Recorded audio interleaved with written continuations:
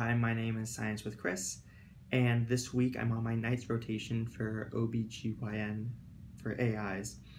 And I kind of wanted to spend a little bit of a moment every single day to kind of talk about something new that I learned or a way that I can better chart or note for patients. So to kick it right off, this previous night was my first night, and I met all of my new team, and they were pretty awesome. And the one thing I learned was when a patient comes in and they have comorbid condition of diabetes or a patient had type 1, you definitely need to know what their regimen is, like how much Lantus or Novolog they're getting. You need to know who they're being followed by, so if it's going to be a certain group or a certain physician, you need to know that. And then usually onset of diagnosis. This will be like the full extent of their diabetes care. And then the last thing you want to know is if they had any complications from it. So if they've had DKA, if they've had any seizures, hypoglycemic events, passing out, any retinopathy, any neuropathy. So kind of having that full extent, that's a good way to kind of say, okay, this person has type 1 diabetes, poorly controlled on finger sticks around 200s, managed with this insulin and whatever, with care by endocrine group. And then if they ask you, you say, okay, there was no DKA events noted, the person did not experience any seizures or like syncope from hypoglycemic events. So that was what I learned today. So let's see what I learned tomorrow. So this is going to be night number 3 coming up for me tonight. So last night, what I looked at was the comparison between cervidil and Cytotec. Cervidil is dinoprostone, Cytotec is misoprostol. And I wanted to compare their efficacy in cervical ripening in patients, specifically for patients who are about to go into like IOL, induction of labor. And what I was able to find was that there was neither of them was less risky than the other. So they both had the same safety profile, but people who took Cytotec were more likely to deliver in 24 to 48 hours, and they were less likely to use oxytocin compared to people who were using cervidil.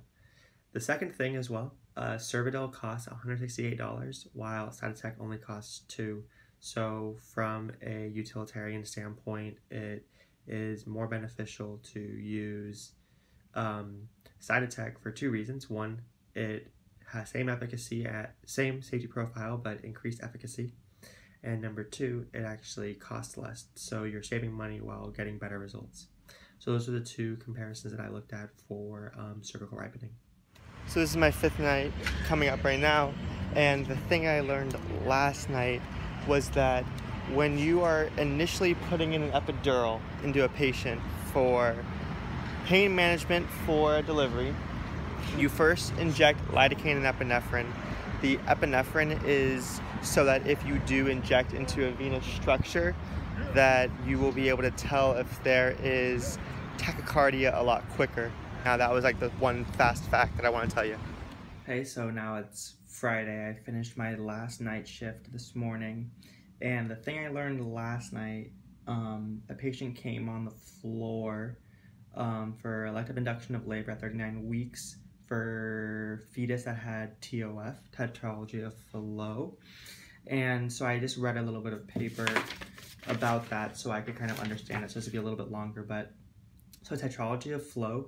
So some of the facts for epidemiology. So there's 1,600 new patients each year that have TOF, and it's roughly a 1 in 2,500 birth rate. So really roughly 1 in every 2,500 births are going to have Tetralogy of Fallot.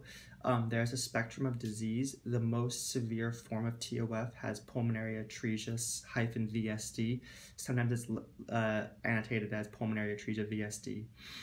Something I learned as well, so aside from like with the TET spills, when you put the knees up to the shoulders or like the abdomen, you can actually give IV phenylephrine.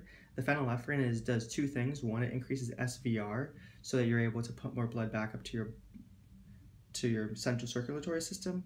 And the second thing as well is that it decreases the restriction in the lungs, so it actually increases pulmonary circulation. The other thing that you can give as well is esmolol. Esmolol in babies is beneficial to patients with TOF because it decreases cardiac contractility. So it actually makes the heart work better in the sense that it's able to fill more. So that was my little presentation on TOF. You have to know if it's ductal dependent or not, so make sure that you're writing that in your notes. And if it's ductal dependent, then really should be like NICU and PEDS cards should be on board, because the patient usually probably going to go for some prostaglandins immediately after delivery, and they might need to do some cardiac catheterization in order to better visualize the degree and extent of pulmonary atresia. And that was my night float for this week.